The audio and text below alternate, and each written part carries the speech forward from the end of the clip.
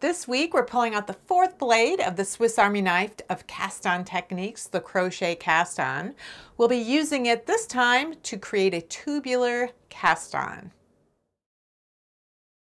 As always, if you'd like to jump directly to a specific point in the video, there are links down in the description.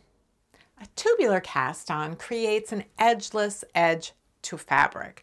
And what I mean by that is that rather than creating an edge that is distinctly different from the stitches that lie above it, the stitches wrap around one face of the fabric, around the edge, to the other face continuously without interruption.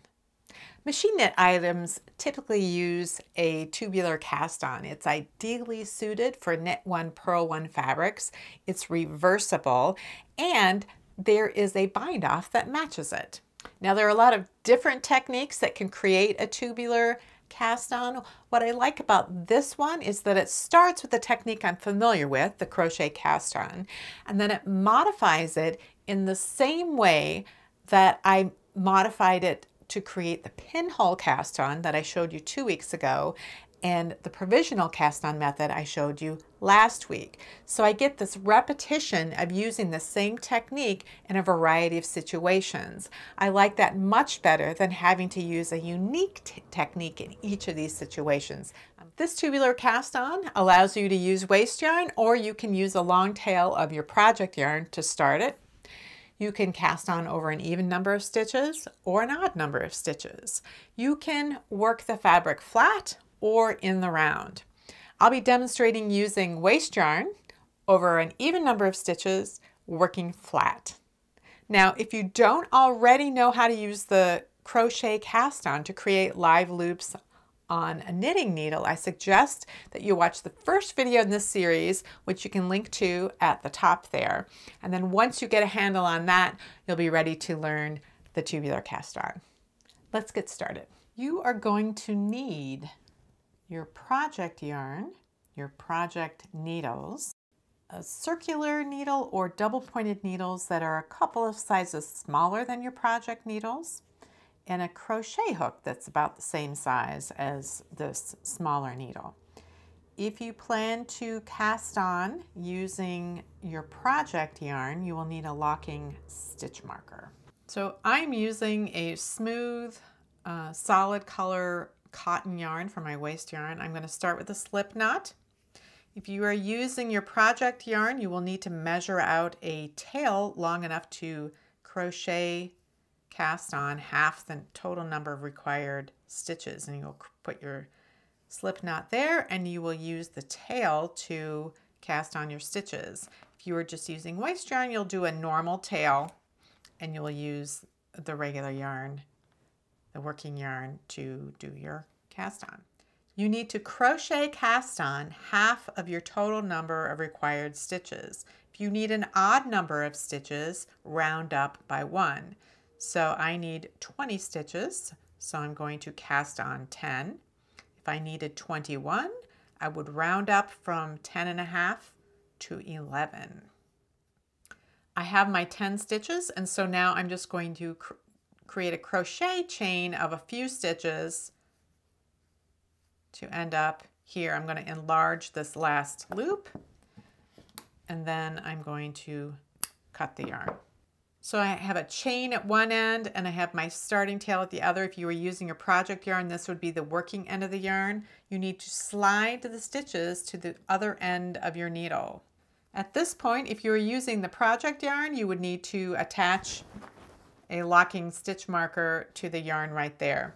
If you're using waste yarn like this, then you need to attach your project yarn to that. You can either just tie a half knot around, or I like to also do a slip knot. Just form a slip knot, pull that tail through it like this, then I can tighten up my slip knot and then slide it up to the needle. And this provides some tension on this yarn because we're going to be starting with a yarn over, so you need to have the tail anchored. So we cast on half of the number of stitches we needed, so now we're going to double till we get up to the correct number. If you need, or almost double if you need an odd number.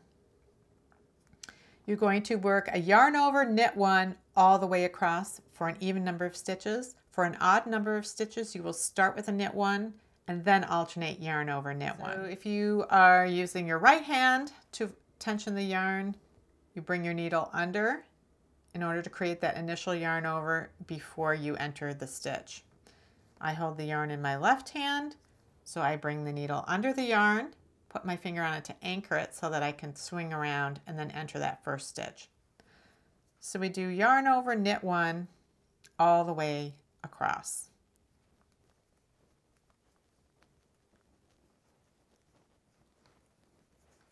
So now you should have the total number of required stitches on the needle. Now for the provisional cast on and pinhole cast on, this was the point where the cast on was complete. But for the tubular cast on, we still have a couple of steps left. When we look at what we have on the needle right now, the yellow waste yarn creates little blips that look like pearl bumps all the way across. And those were the stitches that were knit on the reverse side.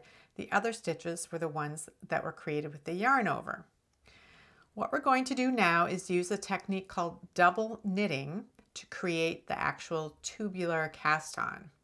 And we're going to do this by alternating slipping a stitch with knitting a stitch. And we're going to be doing it in a very specific way. So to establish this, we can use these little color blips that look like pearl bumps as guidelines. So on this first row, anything that looks, we have the yarn in front, anything that looks like a pearl bump is going to be, that stitch is going to be slipped. The yarn is in front as if you're purling and you're slipping as if to purl, but you're not actually purling. Then you're going to move the yarn in the back because you're going to be knitting the stitch. So you're going to keep alternating, slipping a stitch with the yarn in front and then knitting a stitch. Slipping a stitch, knitting a stitch.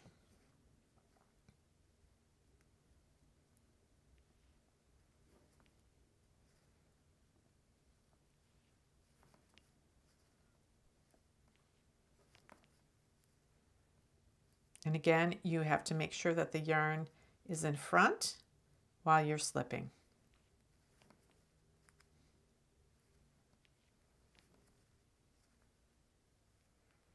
And then we're going to be knitting this last stitch right here. So now we have worked all the way across from where this chain is, all the way across. Now we turn the work, and we're going to do the same thing on the reverse side. We're going to be doing, we have an even number of stitches, so both rows will be worked exactly the same. If you had an odd number of stitches, you would be starting and ending with a slip stitch in that first row, and then you'd be starting and ending with a knit stitch on this row. So, but we have an even number of stitches. So again, we don't have the blips, but we do have what looks like little pearl bumps to guide us. So we're going to slip anything that looks like a pearl and knit anything that looks like a knit.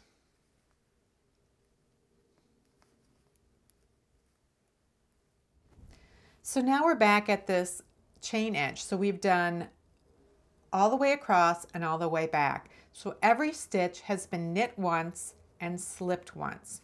Now we're going to repeat this one more time. We're going to go all the way across and all the way back. And you can always tell if you've completed the whole sequence if you are back at the chain.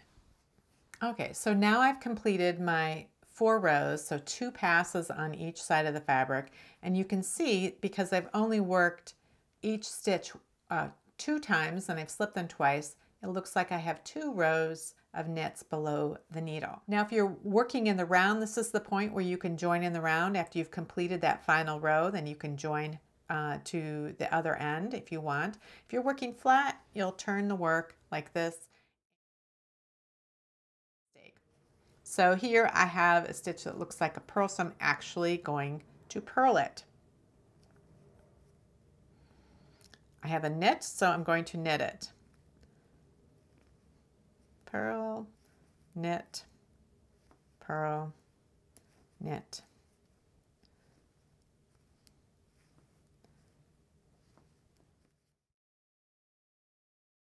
Now at this point I want to explain why this is called the tubular cast on and what was going on when we were doing the slipping and knitting, what I called double knitting.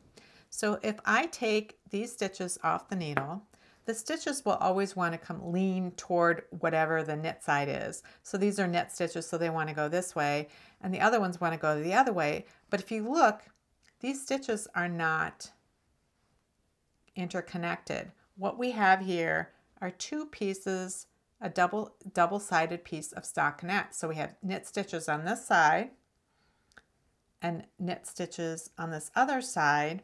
So what we had started with were two pieces of stockinette fabric, one facing that way and one facing this way. And they were separate, they were not connected. And now that we're working in the knit one, purl one ribbing, we're interlocking them together. And that's what creates the tube. And that's where the tubular cast on gets its name.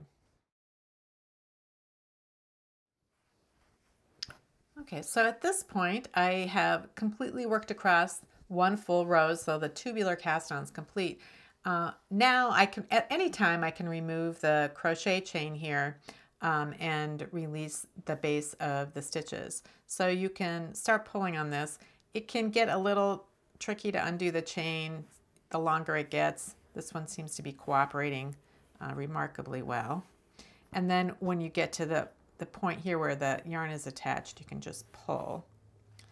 You can pull the waste yarn out of that slip knot that we had created, and you can just pull that, and then there's no knot in there. So at this point you can see how the tube was created around this string of waste yarn, and we can just remove it now. Just pull it out and it's done. So here so now you can see how the stitches just roll around from one side of the fabric to the other. So that's a wrap on this Swiss Army knife series of videos using the crochet cast on. To see the playlist of all of the videos in the series, you can link up here to my left, and you can click on my face up here to subscribe. If you have any questions or comments or suggestions about videos you'd like to see in the future, you can make those down in the comments below, or you can join the discussion in my Ravelry group, Rocks, and there's a link to that down in the description. Thanks for watching.